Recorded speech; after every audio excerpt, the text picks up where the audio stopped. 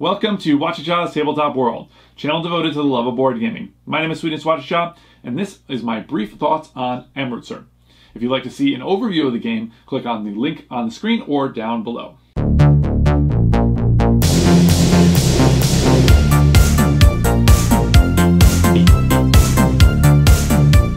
As always, I like to start with the art and components. The game is quite lovely set up on the table. I quite like that. The standout really to me is the elephant. It's like a meeple. Well, it's a mega meeple, a very large meeple. It's screen printed, which is a little extra touch, and it has a little box on the top of it that's the elephant is carrying, which is where you'll store your donate cubes. And it only stores 6, which is the amount that the elephant is able to carry in the game. So I quite like that. It's very cool. You do get your player boards, and this is becoming a trend or a standard in the industry. It's what I'm very happy with, and that is having nice inlaid tray, so that it's a multi-piece tray, and your cubes and things will sit in there and stay. And so that's quite nice. The iconography and everything, very clean, very nice and neat. And the artwork looks good. And then it has in the middle, which is completely non-functional, just for show, is you're actually building the temple out of 3 chunky wooden pieces, which is very nice. It very much reminds me of the game Pillars of the Earth, where you're doing something very similar. Instead of a golden temple, you're building a cathedral, and you're actually building it kind of out of these pieces of wood. So like it's nice to kind of see that develop as the game goes on. So that's very nice. Now, I really like the theme. I'm very much drawn to all kinds of themes. I love to learn about different places, geographical places. I love to learn about different things, animals, whatever. And so there are some Indian games out there. They're not super common. Jaipur, Rajas of the Ganges was a recent game. Bombay is another one. So Goa, very famous. So, but there are some, but there's not a ton. So it's nice to see some a little bit different here. Now, the theme itself doesn't tie in super strong. I mean, you are building the temple, and that does feel like you're building the temple, but it doesn't, as I'm playing the game, I don't get a super strong sense in terms of the tracks and things. That's a good way to describe it. They're these knowledge tracks, and I really like those in gaming, but like each of the tracks doesn't really feel like too different to me. Oftentimes when you go to those tracks, you'll have like a military track, you have a merchant track, and a political track. And there's very real significance to each of those that you feel quite differently. Like you're like, oh, this is helping me in combat. I'm really making a difference here. But I'd be hard pressed to know the difference between those. So there are some wins and some losses, I think, in the theme department for this game. Now, I mentioned the tracks, and that leads me to my next point, which is that this is a thoroughly modern game. It's like a Frankenstein of a game of different mechanisms. Now, what I mean by that is that this is a type of game that I actually personally love because it's sort of genre bending. I talk about movies a lot. I love movies, and some of my favorite movies are the ones that don't really sit in any one genre. And this does the same thing. It takes a bunch of little mechanisms from different games. Your player board where you sort of can choose your actions on there, and when you put things, you get kind of benefits. It kind of reminds me a little bit of Scythe, how you have those player boards, and maybe not quite as extreme as that game does, but it does have a lot of neat little things there. You have the Mancala mechanism, which is, it's a fairly uncommon mechanism. It's used to great effect in one of my favorite games, 5 Tribes, and I quite like that a bunch. Of course, worker placement being another favorite mechanism of mine. I like how they use it here. It's very interesting. In a lot of worker placement games, you tend to, one of your first type of things is that you build a lot of workers, you try to acquire a lot of workers. And here they don't do quite the same thing. They just say, hey, look, this is the workers, and you're going to try to maximize your actions when you're moving these workers around the board. And so I think that's very cool. It kind of turns it on its head a little bit. And then the knowledge tracks, as I mentioned, those are kind of like in some different games. And a very odd game, a very weird game to bring up, a Jet Set. I remember that's one game. There's some other games that I know that I just can't think of right now that tend to do that, where you'll move up enough on the track and then you'll get that benefit every single time. And like Jet Set, you always you build these routes and you're kind of always going to get those benefits from those things. So again, like a lot of modern mechanisms and they're all kind of mashed together, which I think is really pretty awesome. The other thing is that very similar to that is the idea that I love the fact that on your turn, you're getting something, and if it's not your turn, you're going to get something also, but not quite as good. And this is something that it seems to be more prevalent in games nowadays. It isn't. It's a very old mechanism. We've seen it in a lot of games like Puerto Rico and San Juan and Race for Galaxy, etc.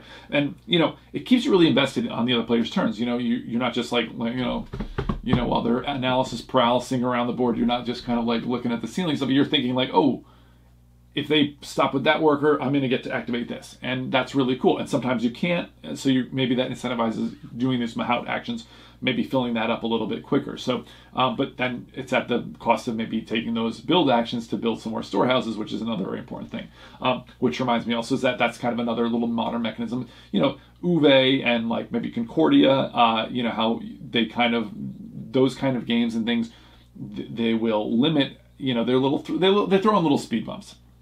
You can't just get all the marble and all the copper in these really efficient ways. You keep having to stop because you have to like build the little storehouses and things. And I think that's very interesting. And then there's plenty of player interaction in this one. This one seems very, very much like, not so much like you're affecting what other players will do, you know, or screwing what they're like going to take that kind of way, but you're essentially, you know, you're competing over those squares, you know, those building the donations and things. And it's a neat kind of choice to like say, hey, you know what, maybe I should build a couple of small ones on each place, you know, and then see, you know, and then every time somebody places one, I'm going to get, you know, some trickle down points. You know, so that's a very kind of an interesting part of it. I think it's the choice of like, do I just say, screw it, I'm going to build everything else up while people are building the small ones, and then I'll come in and build the big ones. Sure, they'll get some points, but I've also built a bunch of stuff on my board. And so that's kind of a nice little choice there. However, it is a very tactical game. You know, it's very hard to look forward, and there's not a huge long-term strategy. You know, you might work towards some of your goals or whatever, or you might work towards doing more with the market or more with some, you know, more with the storehouses or something. But essentially, like, you're building this thing. Everything's kind of going towards that major goal of building the Golden Temple, which is the point of the game.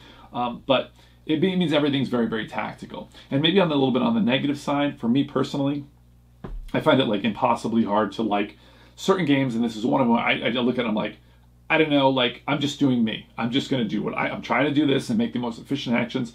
I can't tell, like, am I putting this worker here that's going to help this other person? Or are they going to draft this? Or what can they do on their turn? Forget it. I can't do it. It's too much. Can't do it. It's too much to keep track of and stuff like that. So it is a very tactical game. And although you're interacting with your opponents, I don't feel it's very easy for me personally to figure out how to stop them or affect their moves. And in that way, too, everything that you're kind of doing, it's a bit of like a point salad in a way, because it's a lot of good stuff. Like anything you do, any turn you take, you're like, oh, I'm going to do this. You're going to get things. And you might not get the mix of things that as many actions as you wanted, or maybe the actions that you got aren't going to be as good as you wanted. You're going to get some of the stuff you wanted, some of the other things that are sort of incidental. You're like, oh, well, I guess I'll just move my track up here. And so it's a lot of, I guess, good stuff. So you feel kind of good on your turn. It's psychologically nice to get a lot of good stuff. Now, on the bad side, I think I tend to want to, you know, I don't tend to like the games where just you're getting points for a lot of different things all the time. So that's, it's in a few ways. Okay, let me explain this. I feel like I tend to like to be able to go for different strategies in games, and I don't think it can do that here. I also really like, I kind of mentioned the knowledge track thing before. A lot of the theme isn't like, I like a theme to be, you know, very strong, so it reduces my bandwidth. So I think like, oh, if I get wood, I can build the wooden ships, and then I can get the iron, and I can build the iron ships, and then maybe I can work on shipping. You know, I like steering towards a certain thing, you know, and in this game, it feels almost a little bit like, I think of that game, Russian Railroads, where like, you know, it's kind of spreadsheety. You're like taking different actions, and then you're thinking like, do I want this? How does this affect me again? Where it's much more natural when it's a little more imbued in the theme. So yeah, it's kind of hard to, you know, it's hard to like really come up with a big strategy or change your strategy. And the other thing, I know that this game is making you wanting you to build the Golden Temple, but you know, it makes me think. I keep mentioning other games. This is kind of a weird review, but you know, it's because it's such a modern design. But like, you know, like I think of like viticulture. Like in that game, you know, you can do other things. You can get some cheese. You can do a few other things and get some other points. But you have to do the wine. And that's the major thing. And I think that's very similar here. I prefer to be able to go out a game and try different strategies. Like it gives more life to the game. I feel like, oh, this time I'm going to try, you know, this kind of strategy that's different, and it brings a little more life, and then I get to try to like say like, maybe that'll work better, you know, and it's just a little more interesting for me personally. A couple of the points I should have mentioned actually in the components part. There's a weird part where there's like this when you build the storehouses in the objective tiles and the Mahout tiles, you're supposed to spend like copper and gold and marble for them. And I looked in the instructions, and it was after I'd played some, and I was like, a couple of games, and I was like, you're supposed to spend these. And it looked like it was on the board, and I like went to look at the board, and it's not on the board.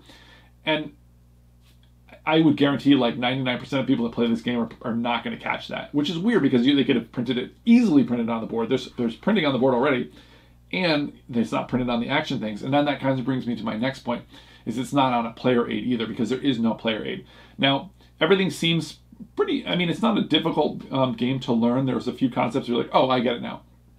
But I really think there's a lot of icons, and you can understand what they are, but I did find, like, I think just even, not every player needs one, but I think one sheet, double-sided sheet with some of the symbols and stuff, because there's quite a lot of symbols. You have to keep going back in and looking and stuff. And then the objectives and things, I could get that those you have to look up, but I think it would have really helped having a player aid as well. I should have mentioned those in that part of it. But so a very nice little production, very lovely to look at, nice art and etc.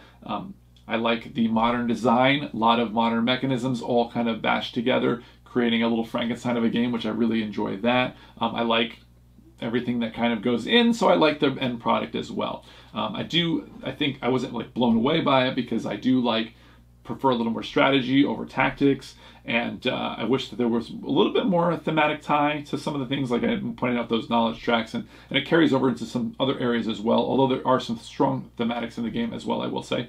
Yeah, I wish there was a few more paths to victory, maybe a little easier to predict what my opponents might do. But other than that, hopefully this will have helped you to decide whether this game is for you or not. But if you want to see a overview of the game, you can click the link on the screen or down below. But for now, I gotta roll.